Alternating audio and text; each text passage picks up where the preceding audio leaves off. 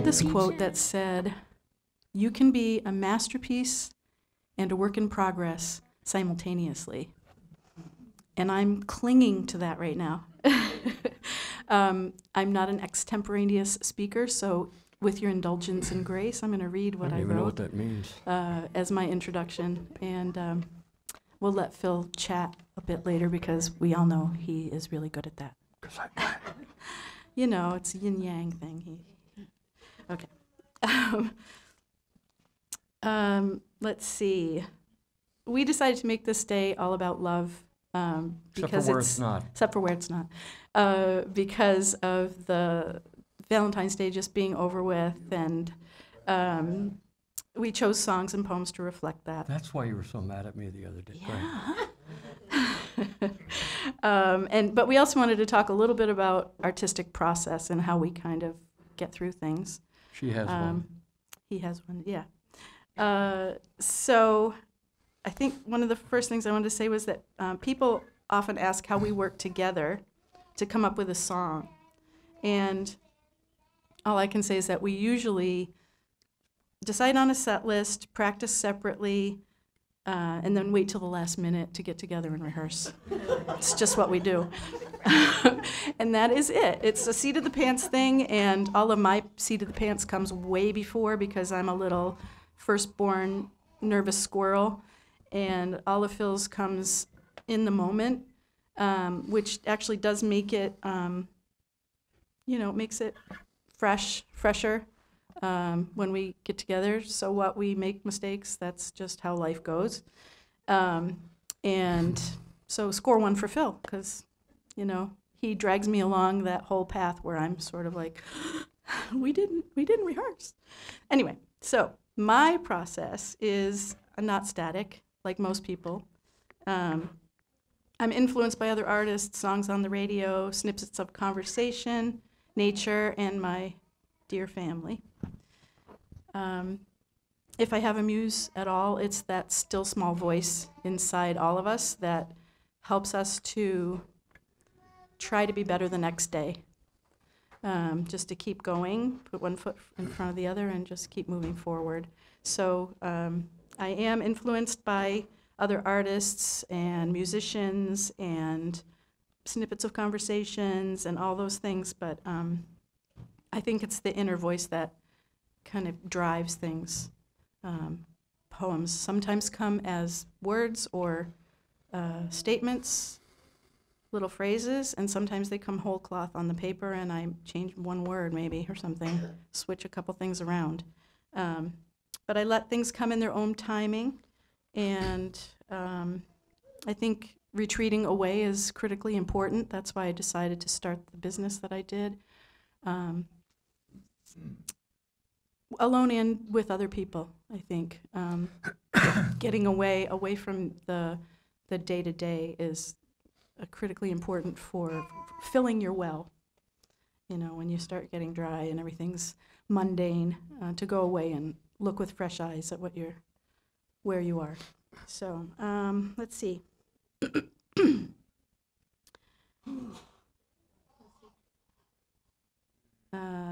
I just said at the end that my faith in love and kindness and goodness informs both my words and my life. And I hope you can hear that in what I read later on. But Phil, can you tell us a little about your process? Hi. This really is overwhelming. I actually have a friend here from high school that I haven't seen in 45 Two years. friends. No, I've seen Bonna several times, though. Hey, Andy! So that's high school stuff. We actually were in driver's ed together. But it's same in the car, anyway. And we lived. So my process is very different than Trisha's. I'll tell you a little bit about myself and why I am the way I am. Wow. I hadn't thought that that's what that is. I am what I am. Anyway, I'm the youngest of 4 boys. Don't say it, but I know what you thought the minute I said that, the youngest of 4 boys, which means I could never get a word in edgewise. I had to interrupt if I wanted to speak. So if I ever interrupt you when you're talking, that's where it comes from, and just tell me. I'm not going to change, but it'll be important for me to know. And And because of that, we lived in a tiny New Englander in a very wealthy very wealthy community, and we were not. So it was an interesting upbringing. And what was the last thing I was supposed to say about my thing? A small house, 4 brothers, 3 brothers. My hot buttons. Oh. I have several hot buttons because of that. My mother, I was going to say God rest her soul, but I know, she's gone. But my mother loved to interrupt me when I was singing. My father never did. My mother always did. And it was always something, oh, Philip, I forgot. I need you to, Mom, I'm right in the middle of singing. Oh, sorry. Yeah, boom, boom. No, actually, she never said sorry. She just went away and then came back in a few minutes. So that kind of describes how I learned how to play guitar. I'd have to go out on the porch or the woods or somewhere in order to practice and play and that sort of thing. So it drives Trisha nuts because I can't practice when she's like right next to me because I keep waiting for her to, oh, did you mean to, oh. Anyway, hot buttons. My process is I just feel silly and like a real phony even talking about my process because I have friends here who have 3 and 4 CDs. I have other friends who have 3 and 4 CDs that are really good. You know who you are. I mean, some amazingly talented people. I won't single them out, but I'm looking at one right now. Anyway, some amazingly talented people. And I just kind of write a song here and write a song there. So I'm going to tell you my process by telling you a little story about the songs I'm going to do. First song I'm going to do, you've heard before. It's about my father. And I love my father. He's been gone since 2001. He just got up and left one day. No, he's been gone since 2001. And interestingly, what was it, about 2 weeks ago? I said, hey, I had a nice talk with my dad last night. I was sleeping, and all of a sudden, I don't do this very often, but I mean, I had a substantive, English, I know, conversation with my father in a dream, like, wow, this is weird. But it was nice. Anyway, so this song is about him, and the way it came about was I was listening to John Boehmer one time. John, are you in here? I have some capos if you need them later. And John was singing, and as I often do when John is singing, my mind was wandering. Sorry. And a line from this song came to me, and all I had was a Sharpie and a napkin. Have you ever tried to write with a Sharpie on a napkin? And the line was, and out on the line where the air meets the water. I thought, oh, it's cold. It's cold. And that was all I got. And about a couple of years later, maybe, and I've always wanted to write this song, but I didn't know how to do it and how to, to kind of put it together with my father and that. And I was riding my bike, and I had just done about 15, 16 miles. So I was beginning to get a little bit spaced out. And the first line came, Charlie and Dominic. How perfect is that? He lived in a, very ethnic neighborhood, and his name is my father's name is Charlie. His middle name is Augustus, and I have a grandson here named after his middle name. My little grandson Gus, who is back there cooing somewhere. And so this song, then to finish it, I had a songwriting thing the next day, and I wrote about a 10-page narrative about this whole story, and then pulled all the stuff out of it that I needed to, and I found some of it actually rhymed. Who knew? So, that's Charlie and Dominic, and I'm going to do that for you right now. If I can, no, I'm just kidding.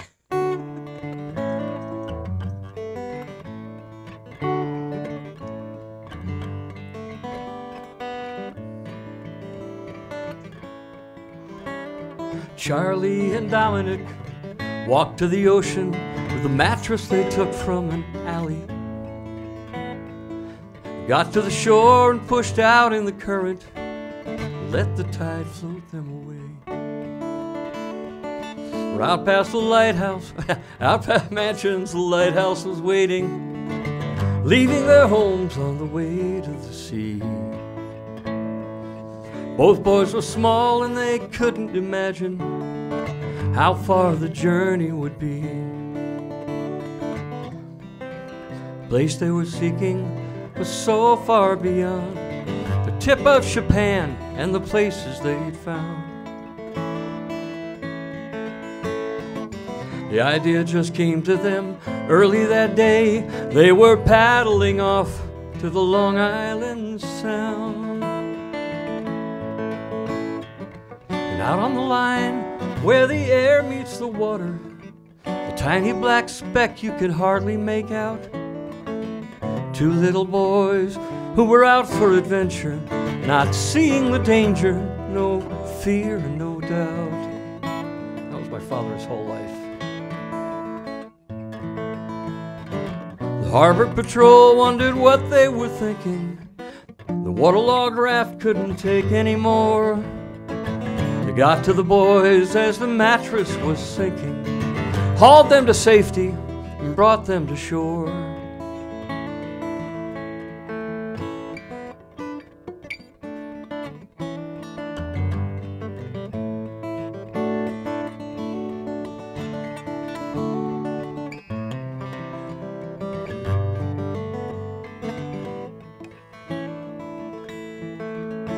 My father was Charlie, this is his story.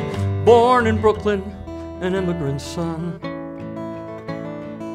He said it was true and I always believed him. What 5-year-old boy wouldn't think that was fun?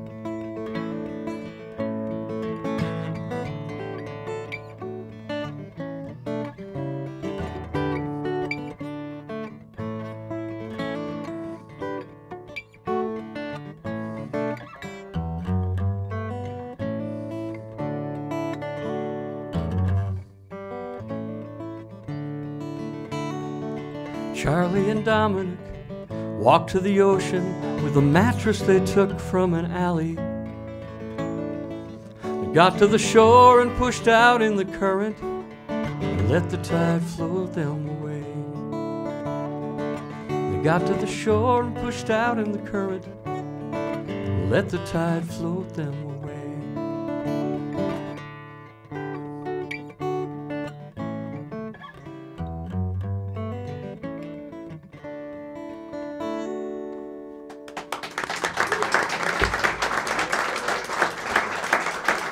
So that was a story of family lore, and my mother was still alive when I wrote this song, so I played it for her one day, waiting for her response. My mother was never one to shower praise, but she would give praise when it was needed, and she was always one to pick nits.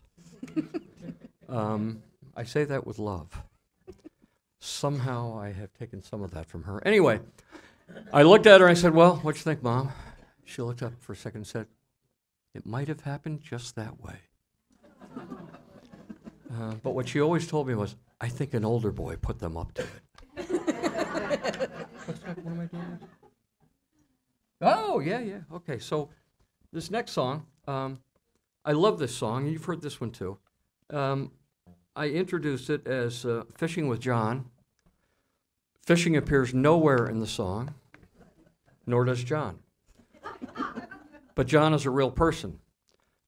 John Larson, unfortunately, he was born Swedish, but he and I are I'm Norwegian, so I don't know if you know, but there's kind of a friendly little, much more friendly than it used to be. But so we grew up together. We went to church together, and our church used to have a Sunday evening service, so very often I would go over to John's house because mine was boring. Nobody wanted to go to my house. Go to John's house, and he and I would hang out all afternoon, fishing, playing soccer, playing tennis, doing something, and then we'd go back to church in the evening and get back to our houses for years. And John and I were great friends up through high school, and then we lost track, and then I got back in touch with him about 3-4 years ago, which has been wonderful. And I found out at the 40th high school reunion, which was almost 5 years ago, that Dave Jones, you guys remember Dave Jones, yeah? Dave Jones went to college with John at Dartmouth and then lived in the same town in Tucson now, where John is. and told me at the reunion, John is really touched that you wrote this song. I said, well, we spent a lot of time together, and he's an important part of my upbringing, so I wrote this song. Because when you're out fishing, John and I did a lot of river fishing. We actually had a company together called Nordish Purist Supply, and if you're a fly fisherman, you know what that means. Norwegian and Swedish. No, the purist supply means, fly fishing, and that's all you do. And John and I tied flies, streamers, all sorts of things, sold them at different sporting goods stores around us, and we were pretty good. We didn't make any money at it, but it was fun. So I offer to you now, Fishing with John.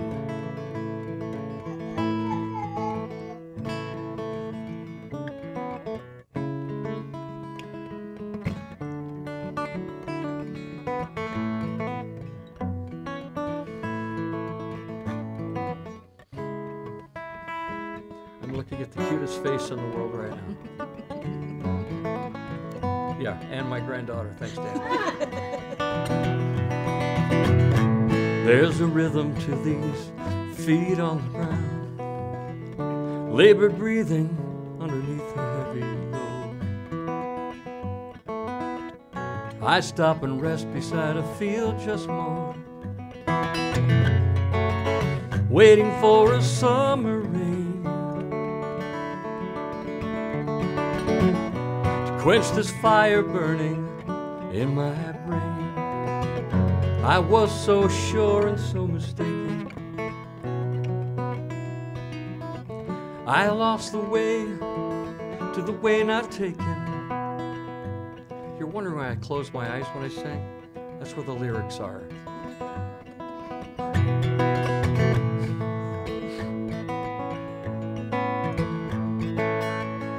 Good film. Wandered by 1,000 streams, wooded paths, forgotten dreams. It might just be I'm deaf and blind, or this journey's what I'm here to find. On this path I walk beside a quiet stream. I'm almost smothered by this half-lived dream. All my days are safe and clean. I'm letting go of preservation. I'm looking for a revelation, longing for the way not taken. I'm stumbling on, I'm on this road I've taken. Looking back, I hear the voice of someone, words from a father to a son, and they are all in me now. I can hear their whispered song, surely like these footsteps on the ground.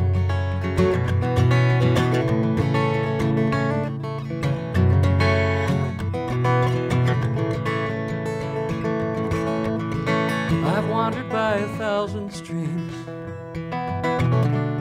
wooded paths, forgotten dreams. It might just be I'm deaf and blind,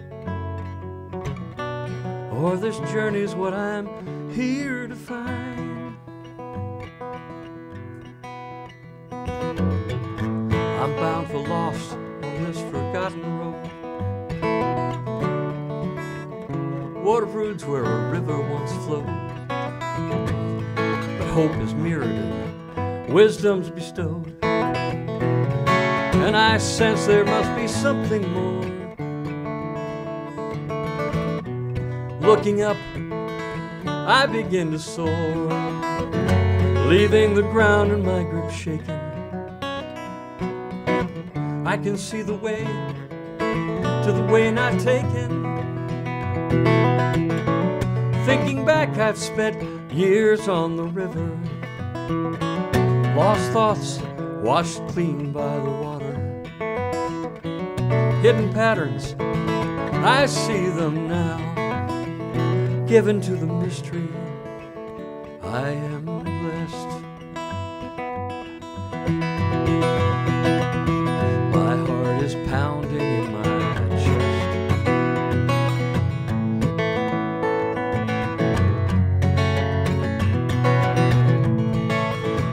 wandered by 1,000 streams,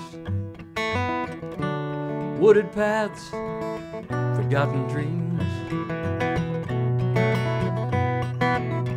It might just be I'm deaf and blind,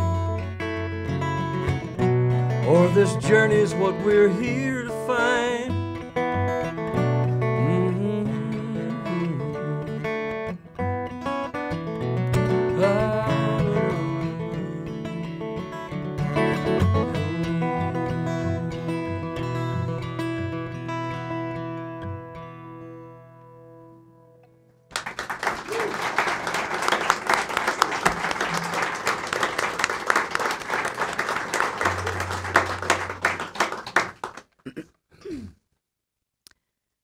My first few poems about love are influenced by the 7 seats right over there. One for each of my grandchildren. The year we didn't pick apples for my Max. The year we didn't pick apples, well, that was a crazy year. Your mama got sick while baby Gus was still inside her cooking. It would be months until he arrived. Mama saw lots of doctors, and she had a couple of surgeries. Gus came. We were happy. We were all so happy about that. You called him Little Fat Potato, and we all laughed because he was such a big, squishy baby, and we loved him so much. And we loved you too, as always. Things happened fast and slow. We had Christmas and Valentine's Day. I still have the heart you painted for me that hung on our front door. It's in my writing room now, still hanging. We had Easter and a long, hot summer. You rode your bike and played golf with Appa, and we had lots of games of catch the ball, throw the ball, get the ball in the basket, don't hit the window with that ball. You sure love playing ball. And some days you came to our house, but mostly I stayed at yours. And so we never picked apples that year, like I promised you we would. And that makes me sad, because I never like to break my promises. But Mama's better now. And that is worth more apples than either of us could ever hope to pick.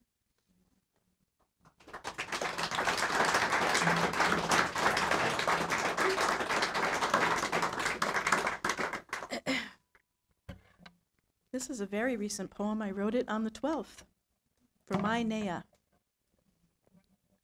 the artist. She picked for herself a yellow plum. The happy color drew her in, with that rosy glow on its very tip, the one furthest from the stem, which once tightly held it to the tree. Like me, she knows that how one goes free is first with an eye toward beauty, as delicious as the tasting of its fruit.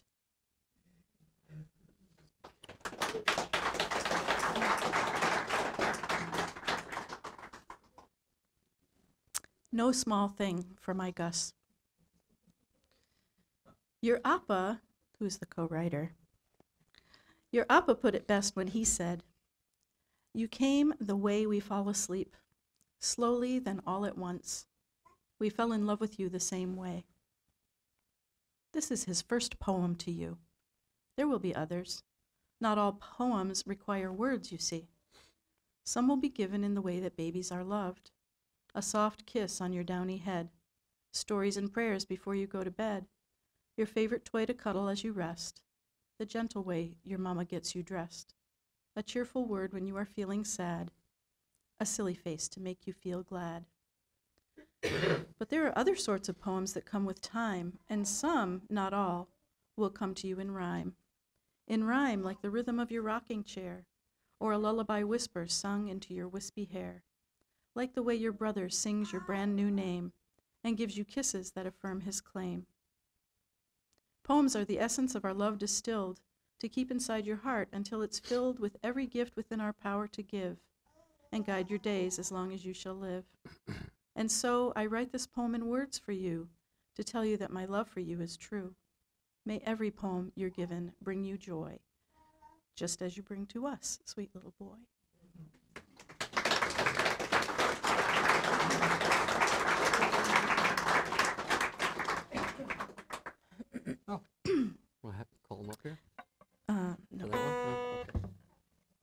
Phil took one of my poems called Moonbeams and created a lullaby out of it.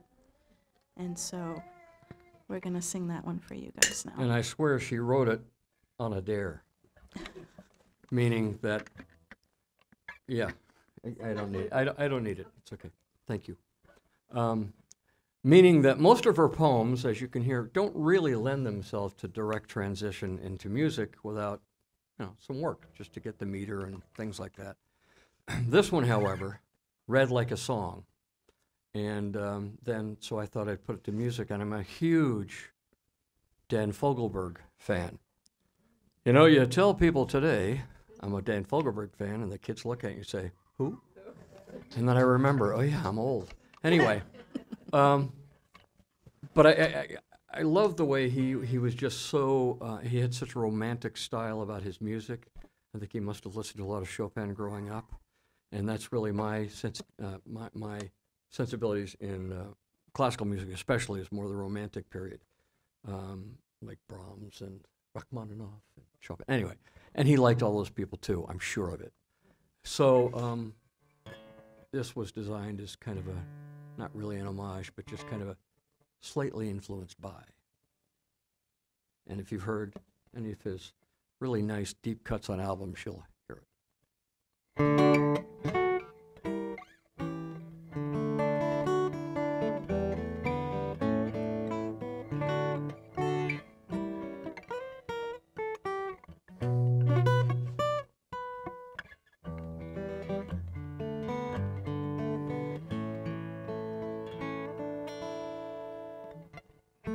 Kicking bits of moonbeams from the floor that seem to scamp and scurry under doors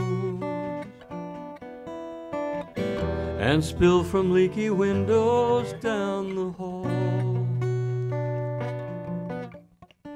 in places where they shouldn't be at all.